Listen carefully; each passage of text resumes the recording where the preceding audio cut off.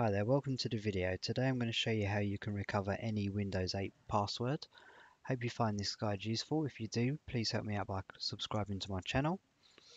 Okay, so as we can see here, I'm at the sign on screen and I've forgotten all passwords for my Windows 8 system. So as you can see here, I've got a JSON account. If I just show you, if I enter no password, press enter, obviously it's not going to work because that's not the password.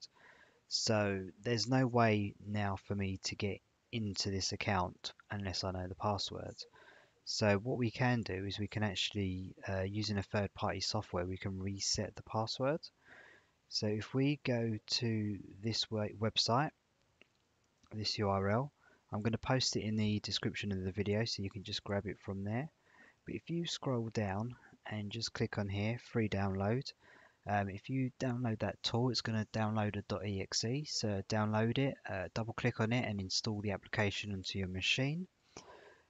Once the application's been installed, if you open it up and it will present you with this screen. So we need to create basically a disk that we can use to boot to. So if we click on this icon here, and here it's asking what the operating system is.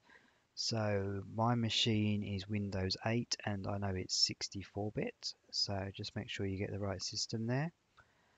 For advanced users, you can click on options and you can change some more settings, but the default settings will be fine.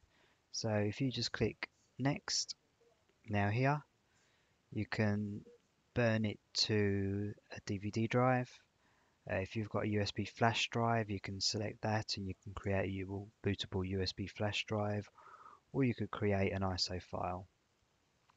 So once you've created the media, if you insert it into your machine and then reboot your machine. Now I've actually downloaded an ISO, so I'm just going to mount the ISO there and restart my machine. Okay, so it's going to boot to this main screen. So all you need to do is press enter to run the application.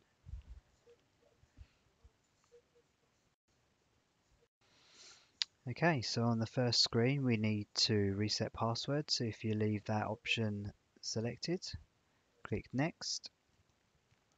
It's saying here, is it for non-commercial use? So just click yes. You've got two options here. You can select, if you've got dual operating systems, you could select the other operating system, but I've only got one, so make sure the operating system selected that you want to reset the password for. And here we want to reset local password. So if you click next, it's now showing me all of the usernames on this system. So as I showed you, JSON is the password I want to recover. So if we just make sure it's selected here and click yes, next. So all we need to do now is click on the reset unlock button. Okay, good. It's saying it's successful, so okay. So finish. So now remove the media from your machine and reboot your machine.